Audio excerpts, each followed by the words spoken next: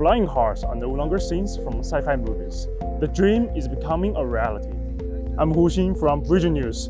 Today, December 21st, Changan and EHang debut their flying cars, opening up possibilities for future three-dimensional travel. Let's step into the launch event and take a look. And as you can see from this side, you can see three unmanned aircraft here. They are respectively the EH216S standard version for passenger carrying, and this one is for high-rise building firefighting, which can rise to a height of 200 meters and extinguish the fire on a tall building. And the last one is a logistic unmanned aircraft, which is used to carry up to 250 kilograms of cargoes. We believe that in terms of the low-altitude economy, that the passenger transportation is the greatest market, because we do not want to create some toys for some wealthy people. We want to create a transportation tool for everyone.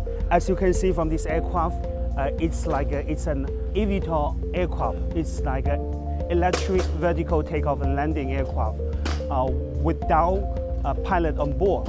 That means that it is unmanned, pilotless, so that even a teenager at the age of a little over 10 years old, or a senior citizen at the age of 60 or 70, they can go on board this aircraft and enjoy the flying experience without learning all the flying skills and acquiring the flight certificates.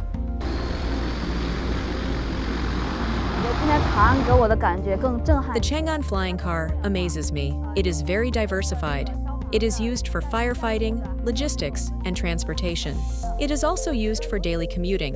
I believe, especially in Chongqing, this 3D magical city, there is a particular need for diversified transportation. I think these flying cars have great development prospects in the future.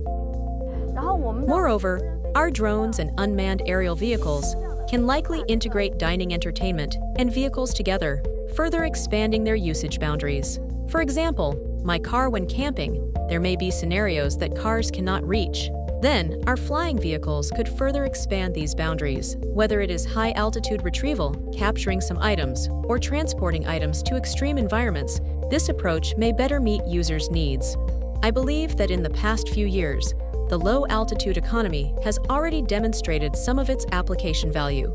For example, during earthquakes or other natural disasters, the use of unmanned aerial vehicles has brought great convenience to rescue operations. With the continuous advancement of technology, I believe the future will have a broader development space, especially now more and more manufacturers and brands are joining.